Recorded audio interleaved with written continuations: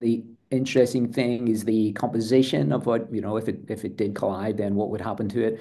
The spectra look like these stony type asteroids, so maybe more like an airburst, and that's what happened with Tunguska. So it could end up, it's like a stony type asteroid, exactly like Tunguska, similar type of size, and so would cause an airburst, but that would still be quite devastating.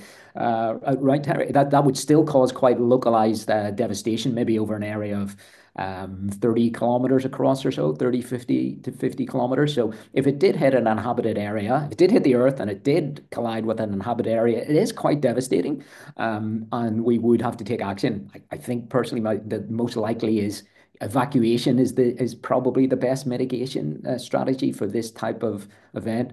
I mean, this was what the Atlas survey was designed to do, to find any fast-moving small asteroids that might be on a collision course with the Earth, and you didn't have enough time to do anything else other than evacuate.